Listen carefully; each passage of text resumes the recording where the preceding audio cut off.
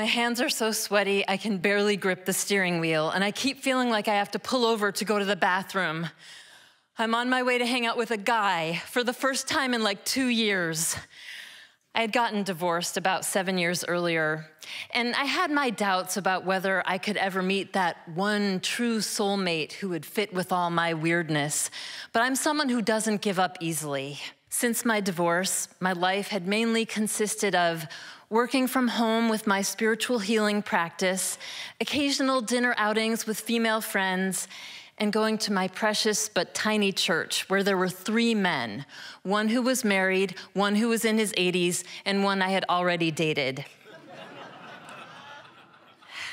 I didn't really want to do online dating, and no one was trying to set me up with any guys.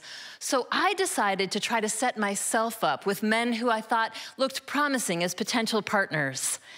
I had met this guy through a mutual friend who had hired us to play at her wedding several years earlier, back in Boston, where my family lives. I live in San Diego, but he had said if I'm ever in town, I should let him know and we could jam. So here I am on my way to what I'm hoping might become more than just a jam session. The guy is a really well-rounded musician. He plays jazz and R&B and rock, and he also works in the sciences, and he has this understated kind of geeky but cool vibe about him. Once I compose myself enough to get out of the car and I'm in his studio singing, I start to feel like a connection is happening. We're bonding over our mutual love for Stevie Wonder and Luther Vandross, and he's telling me about some of his upcoming gigs, and he mentions that his band is playing at a swing dance event that Friday night. As I recall, he doesn't actually invite me, but he goes on about how wonderful the swing dance scene is and says that I should check it out back in San Diego.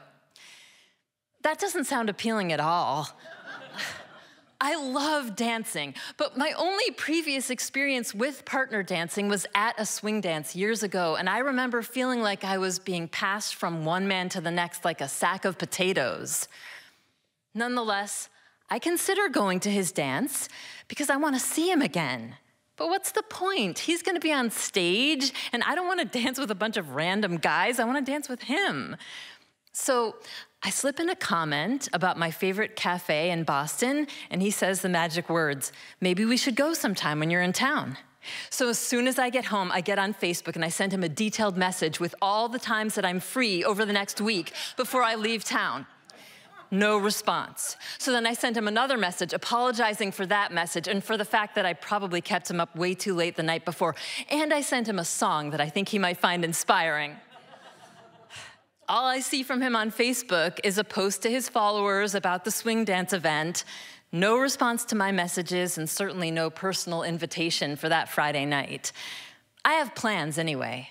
I was gonna hang out with my friend Laurie, and out of the blue she says, she just really wants to go dancing. This is weird.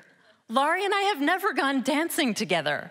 So I tell her this guy who has totally blown me off is actually playing with his band at a swing dance thing on Friday night, which he posted on Facebook, but I can't go because he didn't invite me. And she says, "Laura, you don't need an invitation to the rest of your life. It's on Facebook. It's a public event. Anyone can go." She says, "Maybe we should just go see what it's like. It could be fun." So I put on a dress just in case, but there's no way I'm going. If I show up uninvited, he's gonna think I'm a stalker. And my fun evening with my friend will turn into a total disaster. So Laurie and I linger for a couple of hours over dinner at a nice restaurant, and then we go to Target and pick out new towels for her Airbnb. And it's 10 o'clock, and she suggests we should go check out that dance, which started at 7. Despite my extreme protests, she somehow gets me to the parking lot. I refuse to get out of the car, and she says, in an uncharacteristically compelling and insistent tone, "Laura, you have to go in there and face your fear. You're gonna regret it if you don't go in there." Next thing I know, I'm in this dance hall, and it's like I've been transported to the 1930s. His band sounds really good. Couples are swirling and twirling around the floor doing the Lindy Hop, which looks completely impossible to ever learn, but magical. These two friendly guys come up and ask us to dance, and despite the fact that we totally missed the beginner lesson, they seem unfazed. They move us around on the dance floor with a surprising amount of grace despite our ineptness, and I start to hope the guy in the band is noticing. There's no eye contact from him.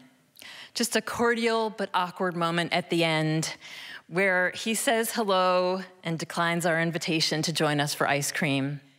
At the airport on the way back to San Diego, I see his name pop up in my Facebook messages. And I get a little nervous because I've since sent more messages apologizing for the earlier messages. But then I tell myself, maybe he realized what he was missing out on. And then I look down and I see that he wrote, "You've weirded me out a little." Ouch. I'm mortified. Maybe I should just give up on love. And then I remember something else he said. You should check out the swing dance scene back in San Diego. And that is exactly what I resolved to do. There's a monthly dance happening that Saturday night, and nothing can keep me away. I show up by myself for the beginner lesson, and from that point, I don't stop. I go to every dance and every lesson I possibly can. I go from being in bed by 10:30 most nights to being out multiple nights a week until 1 a.m. Some nights I dance with 15 different guys, most of whom are great. It's all so much fun. And while it's been a few years now, and I still have a lot to learn about Lindy Hop and about relationships, I still show up for the dance.